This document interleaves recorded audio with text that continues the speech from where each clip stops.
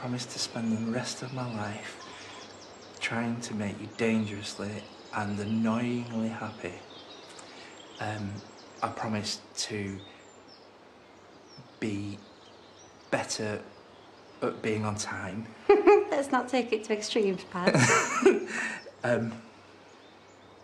Chastity Dingle, I love you. I'm your biggest fan.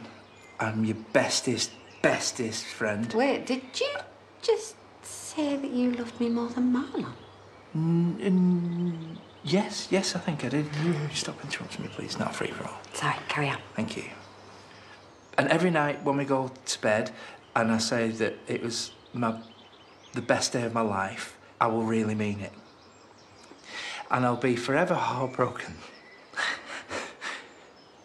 I will be forever heartbroken that our little baby girl will never grow up to see how wonderful her mother is and how devastated we are that she can't stay. Thank you. I mean, obviously they're not as good as mine, but I got my vows with me, so you're gonna have to take my word for it.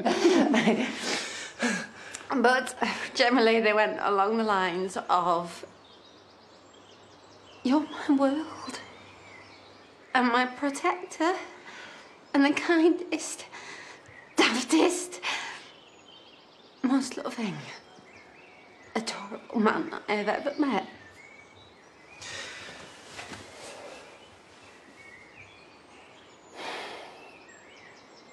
Do you think anybody would notice if we didn't go back? If we just stayed here like this instead? They might have something to say. What if I'm not ready for what happens next? What if I want to pretend just a little bit longer?